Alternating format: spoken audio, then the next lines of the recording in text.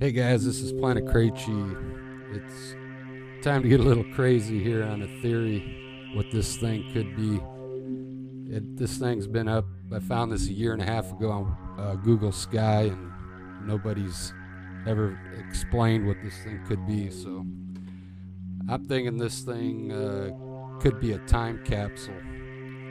I just got the latest images on Wiki Sky, and this object is gone. So a lot of people thought this could have been nebula or a dying sun, but it would have still been in the same location of the sky with the new images, as you can see here.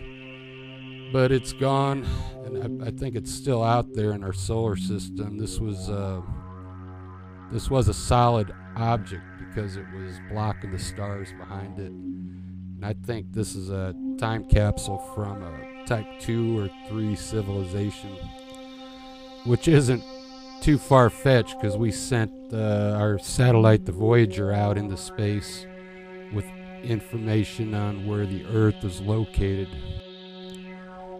So we need to get out there and capture this thing and put it in orbit around the moon and study this thing instead of trying to go out there and mine asteroids.